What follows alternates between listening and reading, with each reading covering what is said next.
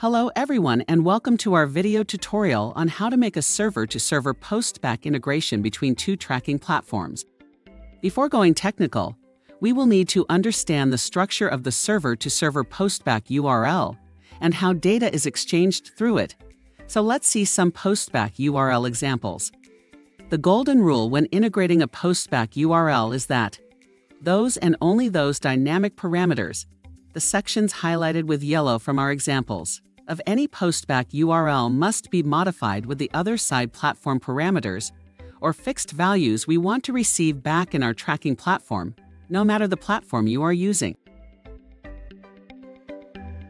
In TrafficManager, we use replace instead of a dynamic parameter to make it more intuitive for people to understand which part of the postback URL should be replaced with the other side's parameters. To give you a better understanding, let's take a look at an example of a postback from TrafficManager. Access the top right menu from your platform admin account and click on the Global Postback URL to see your platform's global postback. As you can see, we have 3 replace placeholders that need to be updated with the corresponding parameters from the third-party tracking platform we want to integrate. Let's copy and paste our global postback into a Word file to proceed. Next, we will need to identify the parameters from the third-party tracking platform that correspond to the placeholders in the TrafficManager postback URL. As we mentioned earlier, the golden rule when integrating a postback URL is that only the dynamic parameters of your postback URL, the sections highlighted in yellow in our file, should be changed to correspond with the parameters or fixed values of the other tracking platform. The rest of the postback URL should not be altered. Assuming that these are the parameters from the third-party tracking platform we want to integrate, we would modify the TrafficManager postback URL as follows. The clicked parameter should be placed in the clicked placeholder. The mount parameter should be placed in the mount placeholder.